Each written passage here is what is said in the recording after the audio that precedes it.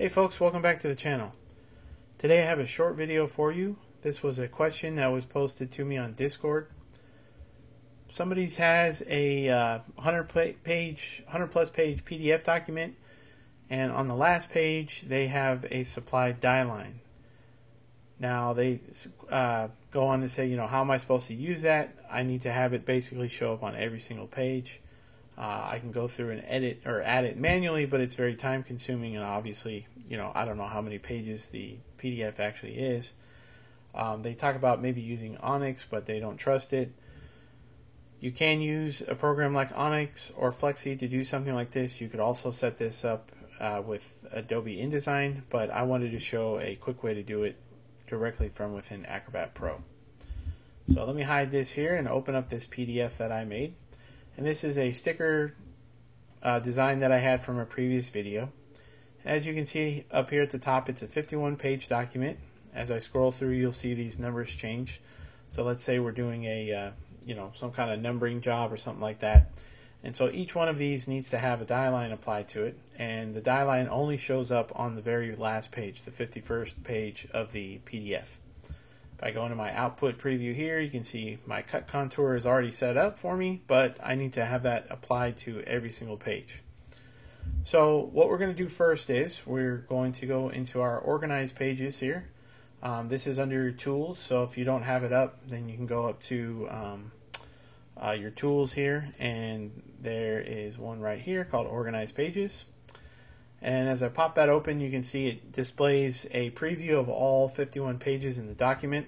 I want to make sure to select this last page, and I'm going to go to Extract up here at the top. I'm going to check this checkbox here that says Delete Pages after extracting, and I'll click Extract. And so now this one page has been pulled out of the other PDF document onto its own PDF document. So this is only one page, and I'm going to go ahead and save this. And I'll give it a name like DieLine.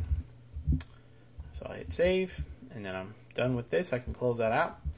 And back in my original document, I'm going to go ahead and hit close, and I'll just hit save again so that we are set here with our 50-page only. So I don't no longer have that DieLine in this PDF document. It's just the numbered from 1 to 50 pages. So from here, I'm going to go to Edit PDF. I'm going to go up to Watermark, click Add. It'll open this new dialog window here. In the top right hand corner where it says Page Range Options, I'm going to click that and make sure I'm applying this to all pages. If you had it pre-selected to do a few pages, obviously it's not going to apply it to every single page, so you need to make sure that it's highlighted on all pages.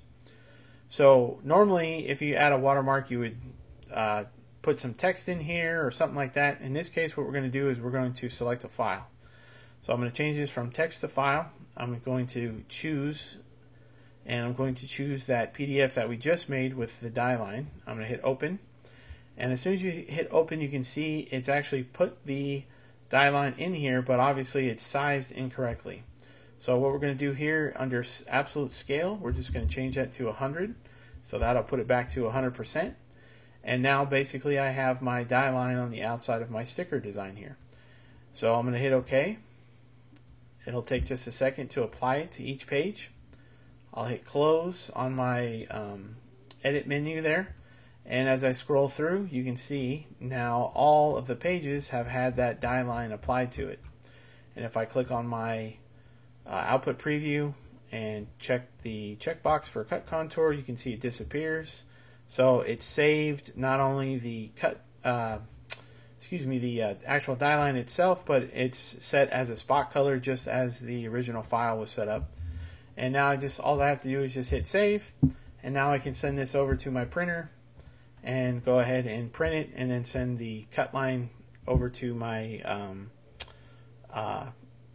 cutter and cut it out. So you can send this to Flexi or Onyx, whatever program you're going to be using on a regular basis. So that's a quick way to do that without having to leave the program. You can just do everything right then and there. The only thing you have to do is obviously extract it out and then basically bring it back in as a watermark. So that's it. Pretty straight and simple. Hope it helps somebody out. As always, please give the video a like, share, and subscribe. And if you're interested in helping out the channel a little bit more, please check out my Patreon page. I'll leave a link down in the description below. That's it for today, folks. Thanks for watching. Appreciate the views as always. Have a good one.